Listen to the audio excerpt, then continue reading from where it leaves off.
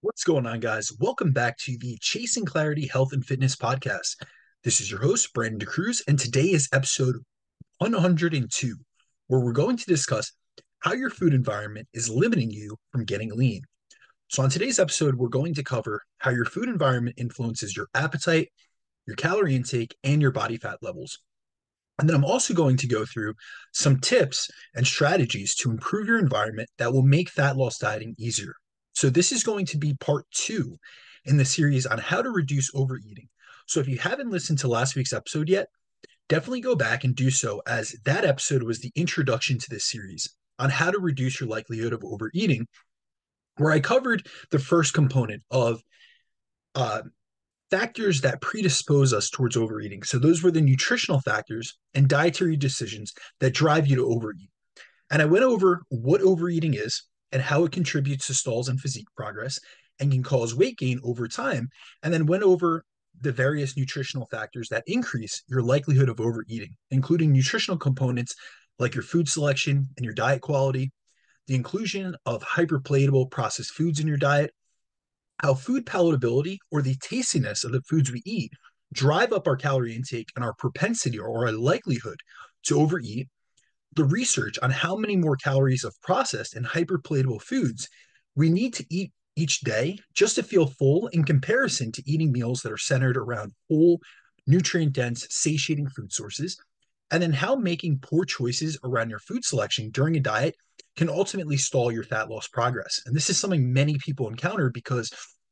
they make decisions based off of what is available in the moment or what foods they prefer, or they want a tasty meal. And oftentimes it derails their ability to make progress, especially from a calorie intake perspective, because it drives them to overconsume calories, and then it derails their progress as a result of undoing the deficit that they've created. Now, when it comes to improving your physique, whether that be through losing a substantial amount of body fat or gaining an appreciable or a substantial amount of muscle mass,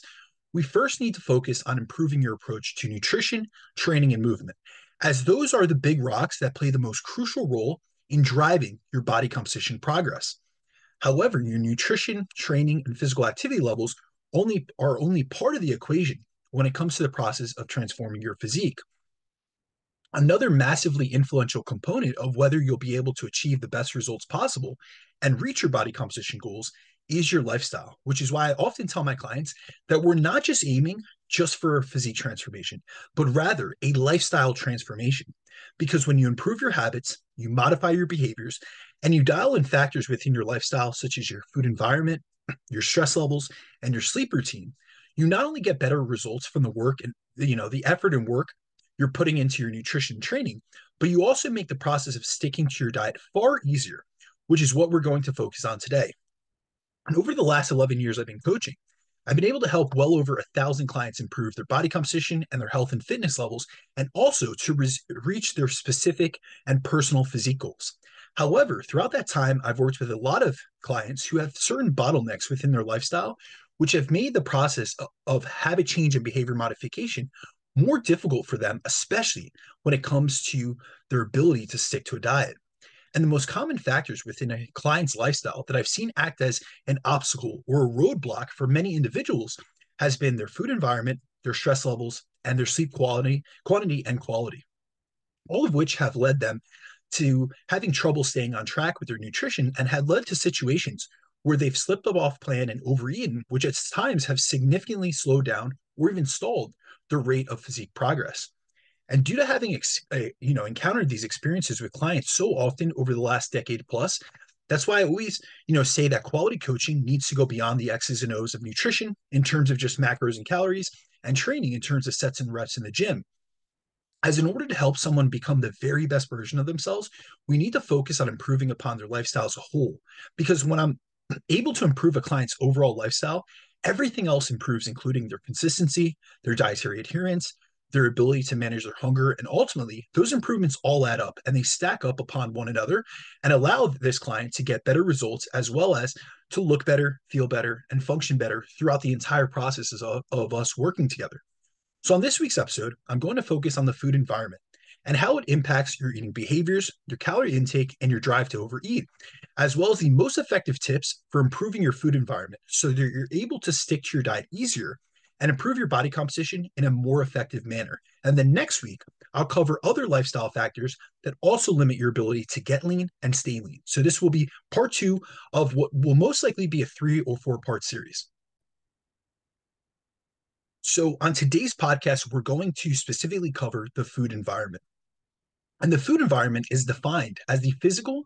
economic, political, and sociocultural context in which people engage with the food system to make their decisions about acquiring, preparing, and consuming foods. And when we break this down into like simpler terms, essentially what this means is that the food environment encompasses what foods are available for us to eat, how desirable these foods are, and how easy or hard it is for us to obtain certain food items. So your environment encompasses everything around you, including your home, your workplace, your office, where you go frequently, what you expose yourself to, and who and what you surround yourself with. And your environment not only includes physical structures like your home and office, but also visual and sensory cues, like if you're constantly being exposed to the sight of pastries or delicious foods, or you're being exposed to the aroma and the smell of baked goods. Now, the issue with our modern food environment today is we're in what's referred to as an obesogenic environment, which is an environment that promotes weight gain and one that is not conducive to weight loss within the home or workplace. And that's actually the technical definition, which was by Swinburne et al. And when we look at the primary factors within our food environment that influence your food choices and diet quality, these factors include the accessibility and ease of access that you have to foods, the proximity of these foods in terms of where they're placed or stored in your house and workplace, and the food marketing and promotional tactics that you're exposed to both in person and then also online. And the major issue with today's food environment, which makes it fat promoting for most of us, is that many of us are in an environment where they're constantly being exposed to foods. From an availability perspective, the vast majority of us have unlimited access to highly processed, hyperpalatable foods, which dysregulate our appetite and can drive up our calorie intake, which is something that we discussed on last week's episode. And it's also never been easier and more convenient to purchase and consume foods that aren't in alignment with our calorie budget and body composition goals, as calorie dense food sources are available at every department store, every corner store, gas station, anywhere you pretty much go to, and can easily be purchased through even easier and more convenient means. Meaning, nowadays we don't have to go to the store. So I'll tell you personally, I've never ordered through like Grubhub or through Uber Eats or anything of that sort, but we have so many options to get foods now. So we can order takeout, we can order food delivery through these food delivery service items like your Uber Eats or your Grubhub, or we can just go right through the drive-through. So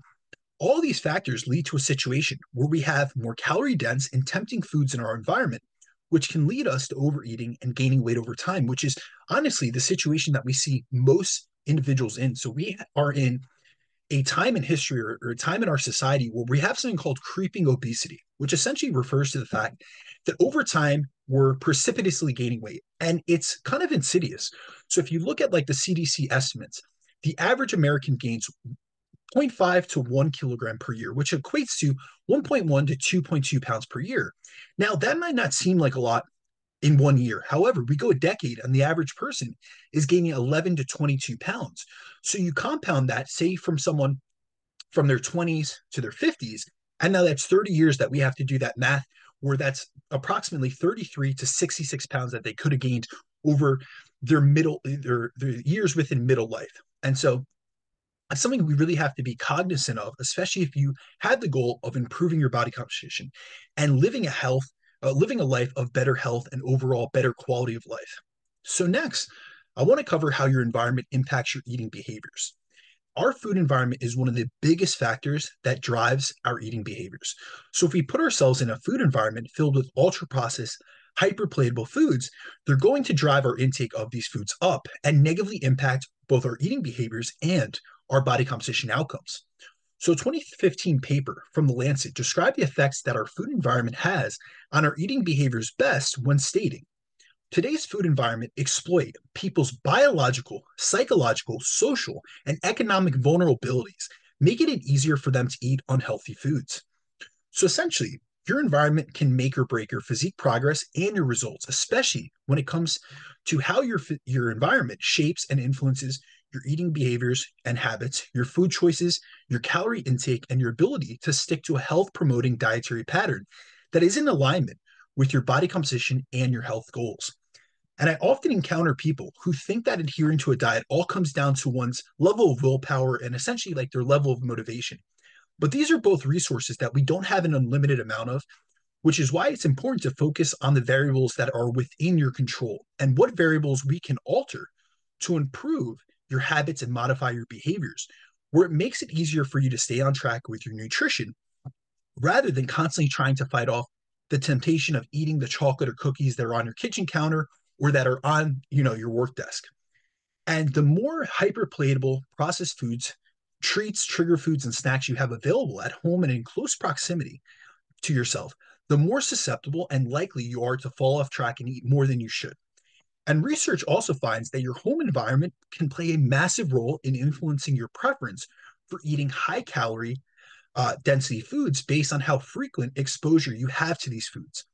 So, for instance, in a 2014 study, they assessed the genetic and environmental contributions to food preferences within a large sample of twins to tease out what food preferences were developed genetically as compared to what food preferences were developed due to being exposed to foods in these individuals' food environment. And the results found that the environment these individuals were raised in had a greater influence on their preference for snacks, starches, and dairy, which led them to conclude that the findings endorse the view of health professionals that the home environment is the main determinant of individuals' liking for energy dense, meaning high calorie foods, implicated or involved in excess weight gain,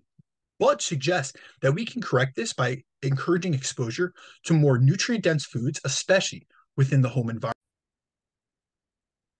The next topic I want to cover and dive into are the factors within your food environment that can influence your eating behaviors and your total calorie intake. And we're going to go through a multitude of these, but the main factors we're going to cover include the distance/proximity of the foods around you, the visual food cues within your environment, and the types of foods you're exposed to and have accessibility to. So, factor one is the distance and the proximity of foods around you. So,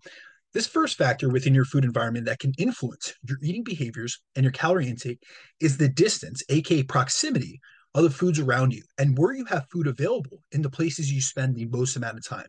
which would include places such as your home, your office, and your workplace.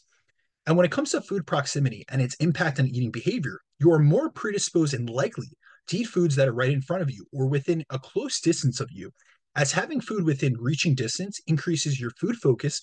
your drive to eat, and also makes it much more convenient for you to access and eat foods even when you aren't necessarily hungry or even in need of energy. And the influential effects that food proximity can have on our eating behaviors, our food choices, and calorie intake is something that numerous research studies have investigated because this is one of the most influential factors. So, for example, in a 2014 study, they tested how the proximity of foods within someone's food environment influenced their food choice and calorie intake, and whether or not they chose a low calorie food option of apple slices or a high calorie food option of popcorn.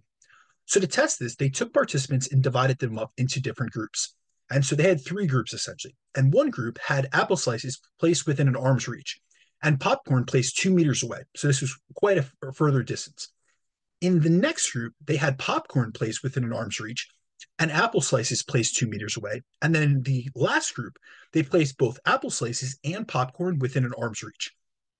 Now, the results of this study found that although each participant rated that they enjoyed popcorn more than they did apples, so this was something that they had asked them prior to actually putting them in the different conditions and into the different groups, the biggest factor of what these individuals chose to eat was the proximity or the distance of the food source within their environment. So when apple slices were closer to the participants, they ate more apple slices and less popcorn. But when popcorn was closer, they ate more popcorn than apple slices. And this effect was seen regardless of their personal preference for popcorn over apples. They also found that when participants had popcorn placed closer to them, they ate many more calories or much more calories in total, but their calorie intake was reduced most when the popcorn was placed further away from them. So these results show that whatever food source is nearest to us, the more likely we are to consume that food source. Meaning,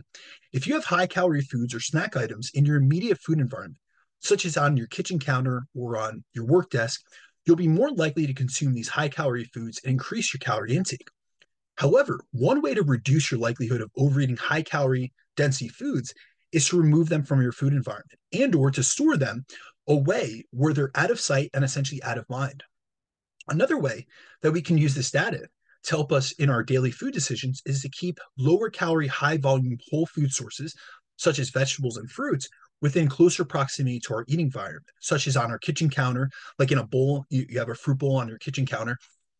while keeping the highly processed, hyperpalatable foods that trigger us either out of our food environment or hidden away in the back of a pantry and out of our line of sight. So we're less likely to desire these foods, have cravings for them, and also less likely to overconsume them. In a 2018 study, they looked at the impact of placing a bowl of unhealthy snacks different distances away from individuals, and they wanted to see what influence and what impact that would have on the total calorie intake of that specific snack. And to test this, they placed a bowl either 20 centimeters away from participants, which is about 8 inches, or 70 meters or centimeters away, which is a few feet away. And in the closer condition, significantly more of the participants ate the unhealthy snack. So your likelihood of eating more was increased when you had it in closer proximity. And there was even people in the further condition when they were 70 centimeters or multiple feet away where they didn't consume any of this unhealthy snack. And they concluded that current studies provide the most robust evidence to date that placing foods further away reduces likelihood of consumption in general populations, which is a method that can be used to reduce calorie intake and the likelihood of overeating unhealthy food items. Now, this food proximity effect has also been seen in the beverage consumption habits of individuals. So, for example, in one intervention, they rearranged the refrigerators at a public cafeteria to place healthier beverages like water, diet beverages, and sugar free drinks at 5 to 6 feet. So they were placed essentially where they were at eye level for most shoppers. So think about the average person between 5 and 6 feet tall. It's going to be right in their line of sight. And then what they did was they placed less healthy beverages like your sugar sweetened drinks and soda below eye level. So they weren't as visible to those that were eating in this environment.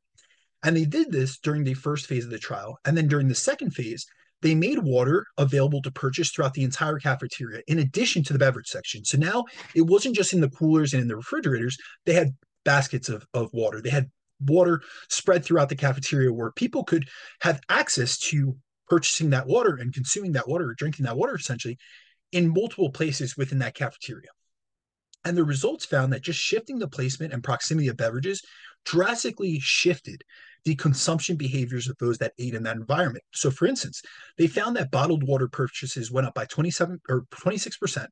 They increased the purchase of non-calorie containing beverages like diet drinks and artificially sweetened beverages by 13.6%. And then they decreased the purchase of high calorie beverages like soda and soft drinks by 28%. So we see a drastic skewing or drastic change in the consumption of the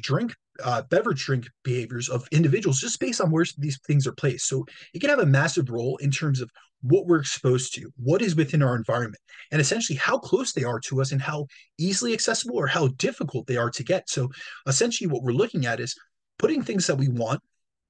to consume or to drink in closer proximity to us. So, for instance, I have many clients that struggle with their fluid intake. So often I'll tell them, listen, either have a water bottle with you at all times in terms of on your desk,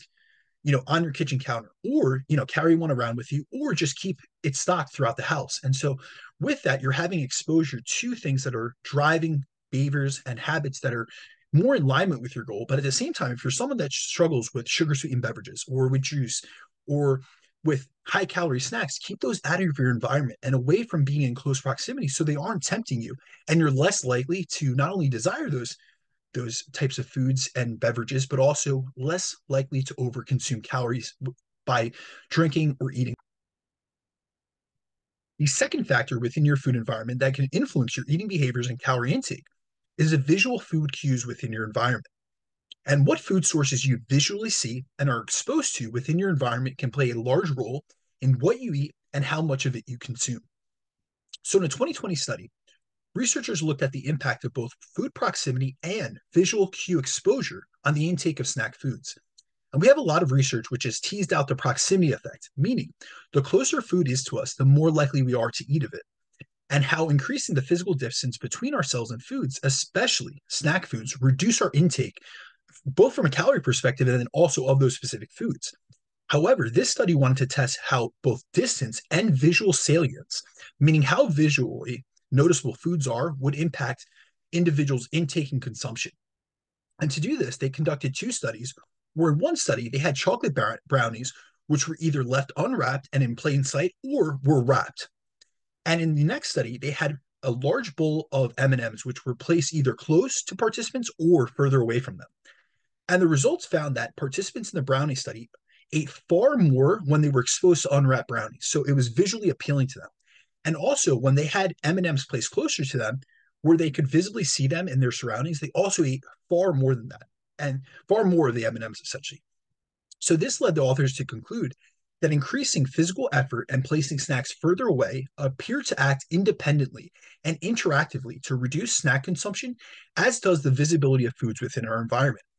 Now, just like the proximity of hyperpalatable foods can increase our likelihood of overeating these foods and overeating items that aren't in alignment with our health, fitness, or physique related goals, we can actually use food proximity to get ourselves to eat more of the foods that are in alignment with our goals and could be foods that we're struggling to consume enough of. So one study tested the effects of food proximity on fruit and vegetable intake, and found that when apple slices and carrots were placed in a bowl on a table near where participants ate, it increased their intake of these healthy foods as compared to when these same food items were placed in a bowl far away from their eating environment. So the lesson here is, when you want to reduce your intake of specific foods, keep them out of sight, out of mind. And when you want to increase your intake of specific foods, like fiber containing fruits and vegetables, place them closer to your eating environment, because success leaves clues. So if you look at those who are in the minority of dieters who have lost weight and kept it off, they don't have cookies, cakes, and pies laying around their kitchen counter tempting them, as that just makes the process of losing fat and keeping it off much more difficult than it already is or needs to be. The third factor within your food environment that can influence your eating behaviors and your total calorie intake are the types of foods you're exposed to and have access to. So the types of foods you expose yourself to and the order in which you select these foods can play a massive role on how much of them you eat. In 2015, a research group conducted a series of studies where they looked at the differences in vegetable intake when vegetables were presented first in a meal in isolation, as compared to when the vegetables were presented alongside a more energy dense snack. And they found that when they presented individuals with vegetables by themselves, they ate more of them than when they were presented with both vegetables and M&Ms. And this is where a simple intervention like swapping out your calorie dense hyperpalatable snack foods for a lower calorie density, highly satiating item like, say, vegetables or fruit can work really well, as it'll increase your intake of healthier, more satiating foods and also reduce the likelihood that you eat foods that aren't in alignment with your goals. And even if you do decide to have some of the tastier foods, you'll be less likely to overconsume them due to having eaten a satiating whole food source first. So you'll be less hungry and less likely to overeat. Now, in a 2019 Cochrane review, they also looked at how altering and reducing the availability of hyperpalatable foods and or altering their proximity reduces the intake of these foods. So 6 of the studies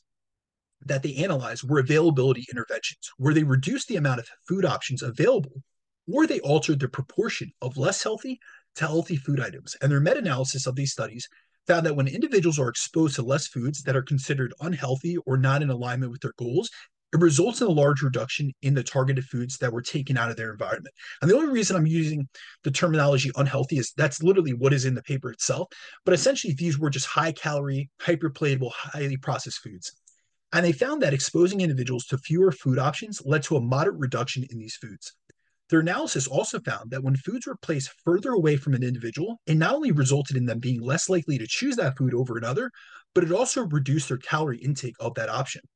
And this is where modifying the foods that you have available in your home and office and where they're placed and stored can help to reduce your intake of these foods, and also can help you shift from overeating high calorie density foods that can easily derail your physique progress to shifting to eating more whole, unprocessed foods, which will allow you to feel more satiated, experience less hunger and cravings, and manage your calorie intake much more effectively. Next, I want to go through some of the food environment optimization strategies to help you all modify and improve your food environment, as your environment can either be your safe haven or roadblock to your success, and the way you set it up can either help your progress or hinder your. If you want to eliminate the amount of obstacles you face during your physique transformation and health and fitness journey, especially from a dietary adherence standpoint, I highly encourage you to consider modifying your environment with the tips I'm going to lay out within this podcast,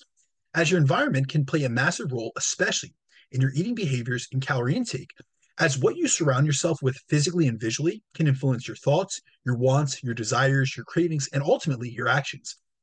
And really, what you want to do is you want to construct a food environment which enables you to do the things needed to get to your goal easy to do, such as eating low energy density, highly satiating foods, while making the things you want to avoid difficult to do, such as overeating hyperpalatable, calorie packed foods. And I also can speak from experience that it's easier to avoid temptation than to try to resist it.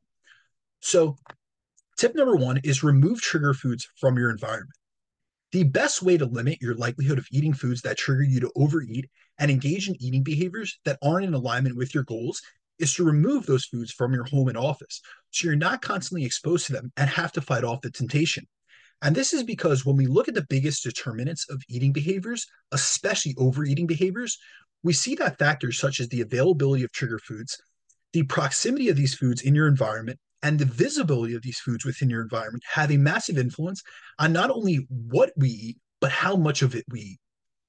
And seeing as we eat more of the foods that are readily accessible and available and visible to us, keeping foods, especially trigger foods, out of your home is a great and effective way to keep them out of mind and decrease food focus and your susceptibility or likelihood to eat these foods, and especially to overeat them.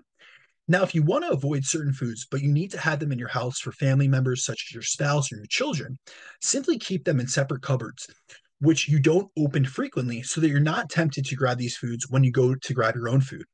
And you especially want to keep trigger foods away from your direct vicinity and essentially not within an arm's reach. So they're not super convenient and accessible to you. So overall, keep trigger foods out of the house, or at least in a spot where you don't frequent, so they're less accessible to you. Now, number two is to keep foods out of sight and out of mind, and to reduce the food cues you're exposed to. So, food cues include the physical proximity of foods in your environment. So, how close are foods within the places you spend the most amount of time in? They include your visual exposure to foods that can increase your hunger and appetite, and the smell and aroma of foods. So, first, you want to take the foods that tempt you most and either get them out of your house or, say, your office completely, or to put them in a place where they're less likely to be visible, meaning take them off of your kitchen counter and put them in the back of your cabinets, your cupboards, or at the bottom of a freezer. Another strategy is to keep all calorie dense and like highly, calorie packed items in one drawer. This way that they're, essentially what this does is it allows this. So this strategy allows you to take them from being all over the place and essentially making sure that they're not spread out throughout your home, where you're constantly coming into contact with them every time you open up your fridge or pantry to grab a drink or get your food items and sources out to make a meal. And this is effective, as the further away you can stay from food cues outside of your meal times, the less likely you'll be to to be tempted by them. So don't keep food in close proximity to you, such as in your work desk or on your work desk or in your office space, and keep them out of your line of sight so they're not directly in front of you, essentially. And reducing food cues also involves what you view both on social media and on TV. And this is where modifying what you watch and what content you consume can be extremely helpful, as even just seeing an image of a delicious food on social media or on TV can drive cravings and your desire to go out and get and also to eat hyperpalatable foods, which are often the types of foods which have the most elaborate and appealing marketing campaigns and advertisements. And viewing this type of content throws off your ability to stay on track with your nutritional habits, as you have to fight off these urges, which otherwise could have just been avoided had you been more specific and more intentional about what you were consuming. So please do yourself a favor and stop increasing your food focus by looking at food porn on social media and cooking shows on the Cooking Network, because that's doing no one any good. Tip number three is to implement effort barriers. Now, an effort barrier is simply a strategy that makes a process or a habit more difficult to engage in. So, an example of an effort barrier is to keep snacks packed away in the top shelf of a pantry, or tucked in the back of your freezer or placed outside of your home, such as in a freezer or in a fridge in your garage. So you don't have easy and immediate access to these items, and it makes it so that they're not only more difficult to get, but it also takes some time and effort to dig through your pantry or freezer to access them, hence the term effort barrier. And this simple strategy gives you enough time, or at least a bit more time, to think about whether eating this food is in alignment with your goals, if this food related decision is conducive or not conducive for what you're working towards, and whether or not you're truly experiencing physiological hunger, meaning an actual need for energy, or if you're simply experiencing a craving, or you're looking to food to provide you with either some distraction or some comfort from an unpleasant emotion that you're experiencing, such as frustration, boredom, sadness, something of that sort. Another example of an effort barrier, which can help us with overeating, is to eat foods that take time to consume, such as oranges that require peeling. So this will slow down the process. It will cause you to have to not only consume that food slower, which induces a greater feeling of satiety, but it also limits you from overeating because you're not going to be able to rush through the process like you would with a fast food burger or some chips. And so the goal with improving your food environment is to make the decisions that align with your goals easier to do, and the decisions, especially food related decisions that aren't in alignment with your goal and